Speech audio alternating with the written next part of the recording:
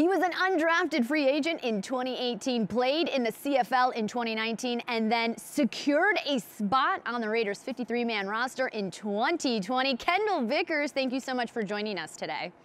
Thank you for having me. I appreciate it. You have had quite the journey to get here. How does it feel to finally make it all the way to the NFL and play in NFL games? It feels good. A lot of hard work, a lot of persistence. Just by the grace of God, I was able to be here with, hard work, like I said, and be able to secure that spot. And coaches and teammates helped me along the way. So that's very cool indeed. And you played in the CFL last year. How big is the difference between the two leagues? It's different. It's the same and different at the same time. The rules are different. It's still football at the end of the day.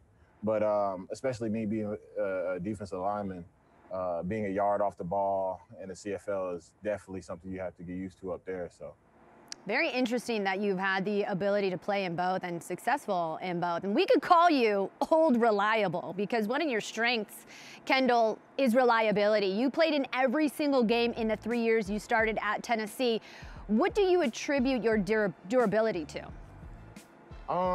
At an early age, I was just taught to take care of my body. Cold tubs, hot tubs, Normatex, all the nicks and bruises that you have throughout the season really catches up to you at the end. So I try to stay on top of those things. And at a young age, like I said before, I was taught to really stay on top of that. So I kind of took that into the CFL, into now the NFL. So I'm doing a good job with it. Yeah, you are, absolutely. And, the Raiders are coming off an uncharacteristic loss like this weekend. How challenging for the team do you believe it was to get over that loss and move forward as you, of course, prepare for another matchup in Week 13 against a team on the East Coast?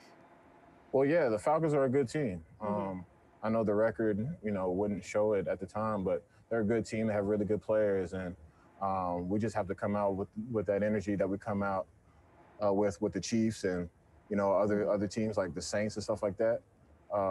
We just got to go in and with the same energy and the same mentality that every week is another stepping stone to where we want to go to. So I think we watched the film, fixed the mistakes, and focus we got focused on New York now. So that's a really good thing about the NFL is that it's a week-to-week league.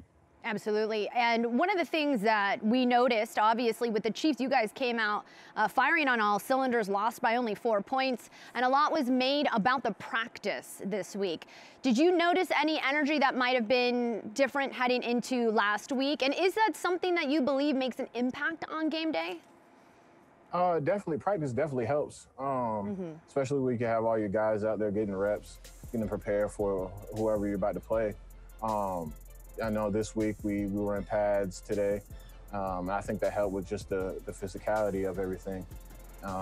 And now tomorrow we can go in and do our Fast Friday and really just make sure we're on our key details and stuff like that and get ready for New York. We got another East road trip coming up, back-to-back weeks. So we got to get ready for that. Didn't have practice Monday, Tuesday. League-wide rule known was to come into the facilities on Monday and Tuesday.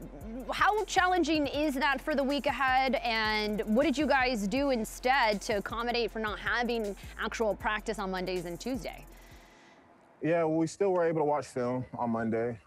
Still were able to watch film from home. Made a lot of key corrections at home. And that's really all you could do at the time. You just got to take advantage of that. So what I would do, I'm not allowed to go into the facility, so make sure I'm, making sure I'm getting my treatment in at home. Make sure I'm doing my rehab at home, and just making sure that I'm getting ready for Wednesday practice. Tuesday we already have off, so it makes it a little easier going into that Tuesday. It has been an interesting year by far. Kendal, we appreciate you joining us on the show, and good luck this weekend against the Jets. All right, thank you for having me. I appreciate it. You're welcome. Thanks so much.